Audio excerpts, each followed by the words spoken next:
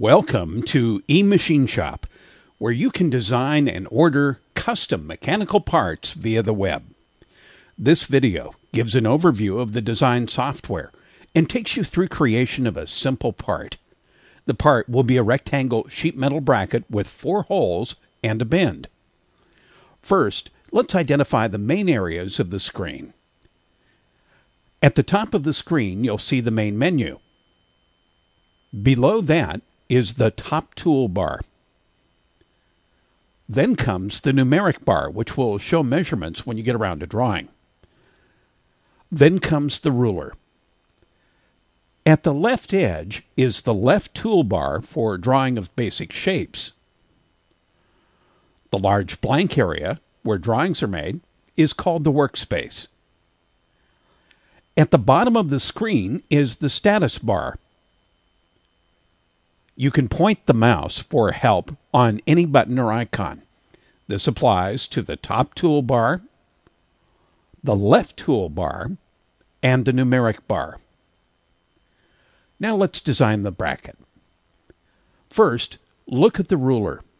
Click on the millimeter button to toggle to the inch mode.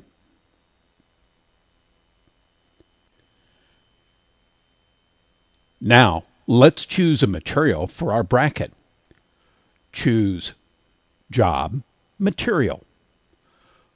We can scroll through the list of various materials available. Let's pick aluminum and select a sheet thickness of 62/1000 of an inch. Click OK. Now, let's draw the bracket. Go to the left toolbar and click the rectangle button. Go to the workspace and click the mouse once. Now drag to the desired shape and click again. Now we have the overall shape of the bracket. Next, we'll add 4 holes in the corners. To do this, click the circle tool. Locate the first hole, click at the center, then pull out and click at the desired radius. Now we have our first hole done. Let's make 3 copies. From the menu, we choose Line, Repeat. That makes 1 copy. We'll use the accelerator key, Control D, for 2 more copies. Now move the copies into position by dragging with the mouse.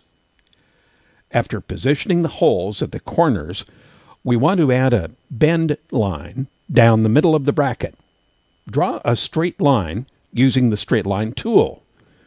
Go to the center of the top line and click. Now go to the center of the bottom line and click again.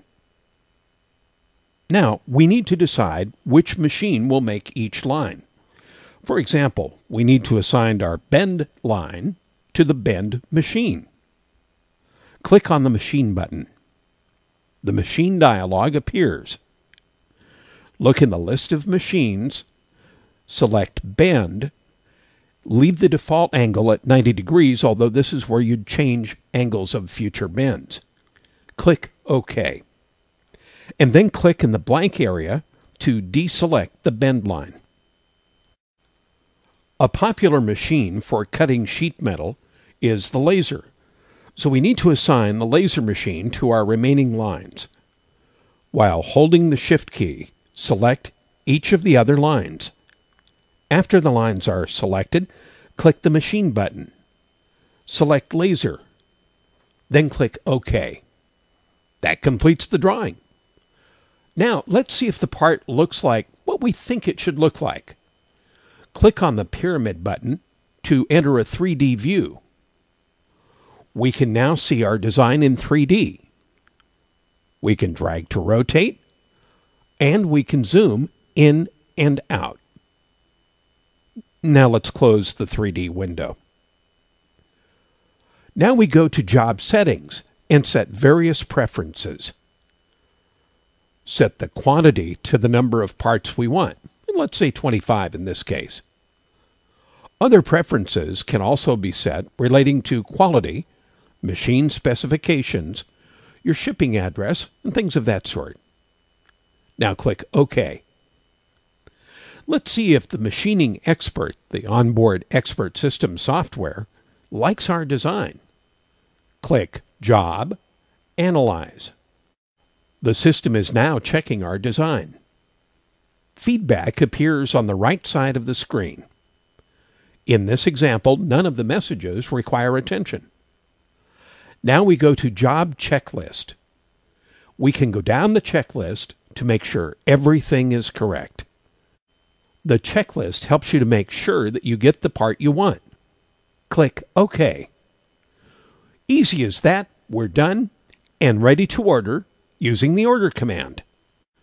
Designing and ordering parts is easy with eMachineShop. You can now proceed to the next video, or for that matter, go ahead and start designing your own parts right now.